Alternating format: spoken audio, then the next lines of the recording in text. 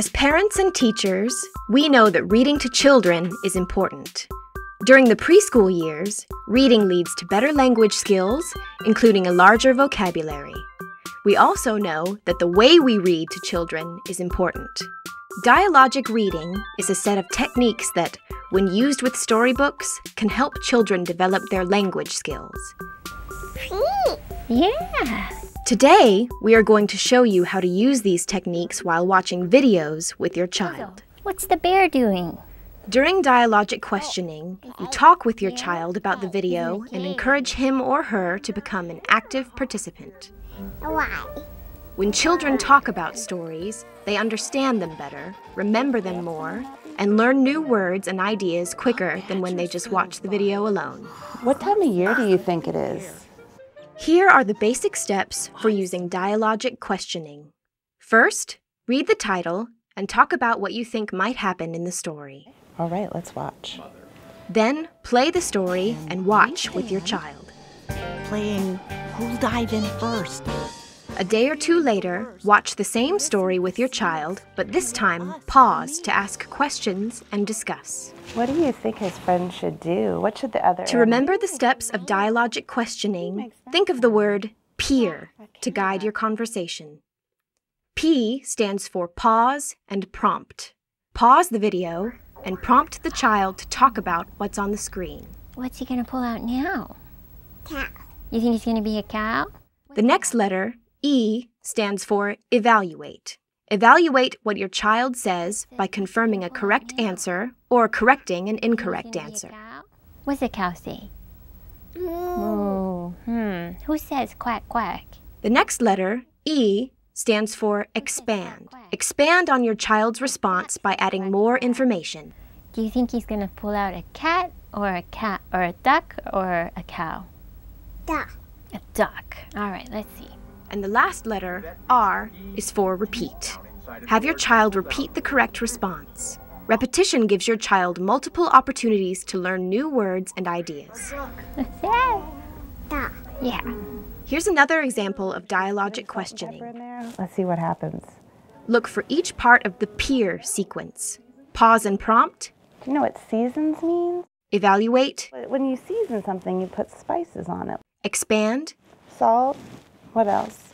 And repeat. When she's seasoning the stew, No. she's putting salt and pepper in there. Let's see what happens. For many of you, it will be a big change to pause and encourage your child to talk during videos. But with a little practice, it will become more comfortable to both you and your child. Please bark, George. Did he bark? No. The best way to get your child talking during stories is to ask them different kinds of questions.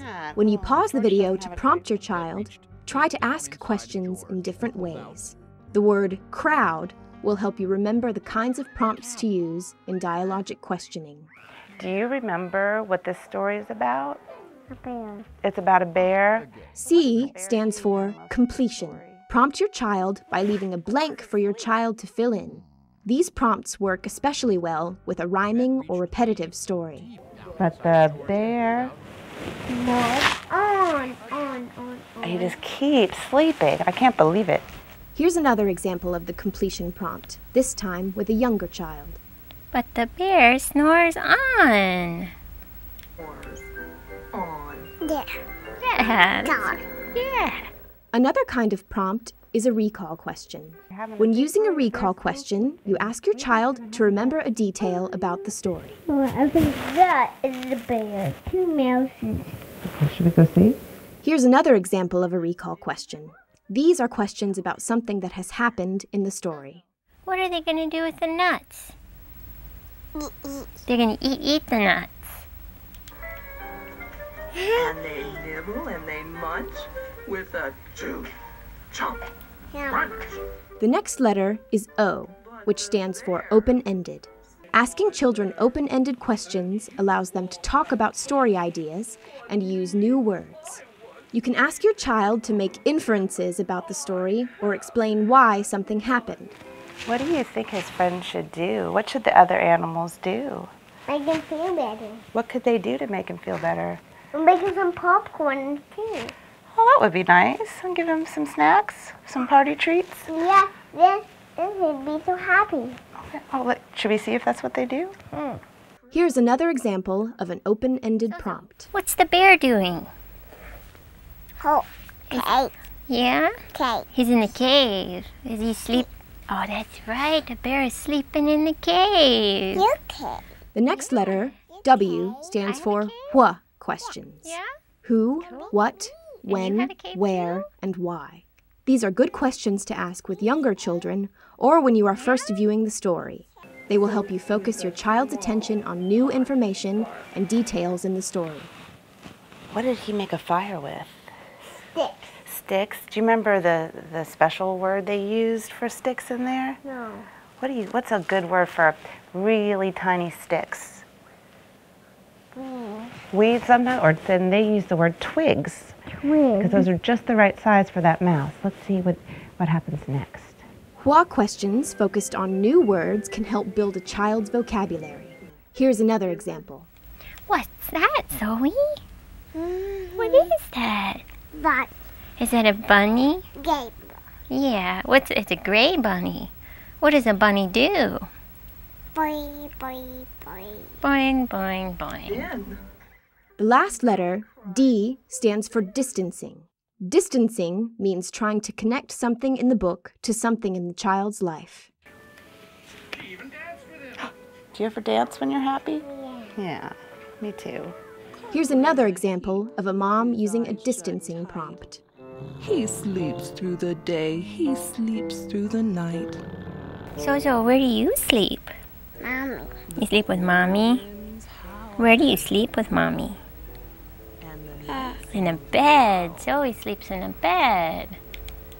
Where's the bear sleep? Where's the bear sleeping?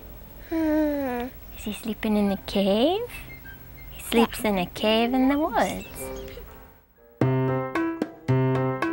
Here are some tips for reading and talking about videos using dialogic reading techniques. Use the letters in PEER, P-E-E-R, to remember the general sequence of dialogic questioning. First, pause the story and prompt your child. Second, evaluate your child's response. Third, expand on what your child has said. And finally, ask your child to repeat his or her response. When you pause, vary the type of prompt you use. The letters C, R, O, W, D will help you remember.